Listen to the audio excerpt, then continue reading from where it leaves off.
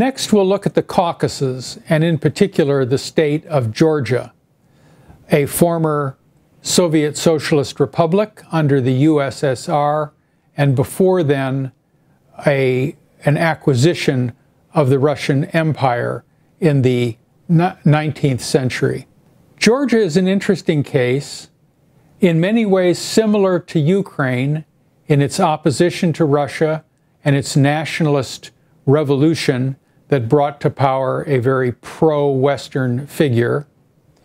But in the case of Georgia, because it's further from Europe, more isolated, and therefore more vulnerable, this nationalist upsurge led to disaster. The story begins in 2003. Following the independence of Georgia after 1991, there was a period in which Georgia was led by former Soviet Foreign Minister Shevardnadze, and that led to a kind of nationalist upsurge in Georgia in 2003 under what the Georgians termed the Rose Revolution, their color being rose in 2003, as contrast to the orange in Ukraine in 2004, but in many ways quite similar.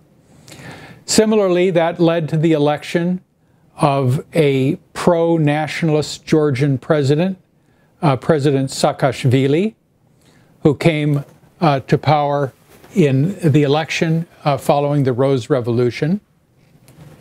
And Saakashvili, like Yushchenko in Ukraine, was very aggressively pro-Western, seeking to join the European Union and NATO. But that aggressive policy got Saakashvili into serious difficulties. Consider the physical geography of Georgia, which is pictured here, lying just south of the Caucasus Mountains that form the border between Russia and the Caucasus states of Georgia and other small states to the south. This mountainous border produces a very fragmented population, which has generated a large number of independent ethnic groups. As this map of the Russian Georgian region indicates, these groups are divided into very small slices of populations, including on the Russian side of the border, Chechnya, Dagestan, and Ingushetia, and on the Georgian side of the border, groups such as the Ossetians and the Abkhazians, as well as the 4 million plus Georgians. After the Rose Revolution in 2003, both Georgia and Russia began to exploit these ethnic differences across the border. In the case of Georgia, it was to support the Chechnyan War of Liberation from the Russian dominance, and in the case of Russia, it was to promote the autonomy or independence of the Ossetians and the Abkhazians. This kind of Cold War might have gone on, save for the aggressive policy of President Saakashvili, who sent troops into South Ossetia, a region of the state of Georgia, and invited an invasion from the north of the Russians. The Russians brought in overwhelming military force, backed by tanks, that not only occupied South Ossetia, but began to march on the capital of Tbilisi, halting halfway and accepting a negotiated peace. Following that, the two sides broke off diplomatic relations. Russia now recognizes both South Ossetia and Abkhazia, technically parts of Georgia, as independent states.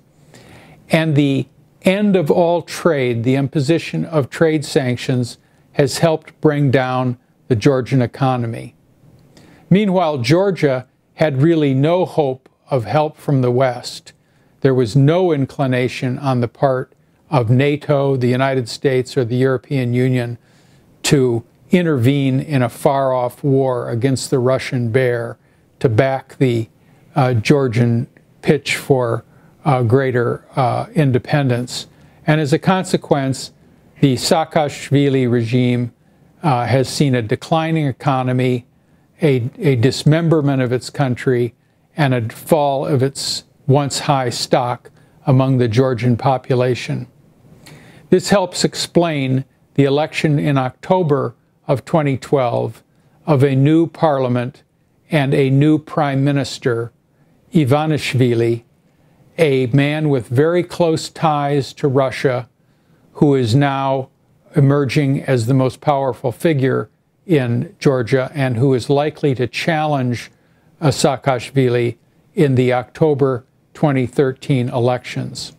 So we have in Georgia, as in Ukraine, an example of this near abroad, forming a set of independent countries that look increasingly to the West for greater leverage against Russian domination from the north, but an equal determination by Russia to reimpose its control over the near abroad, and after a decade or more of experiment with this tension, a resurgence of Russian power and influence in this region.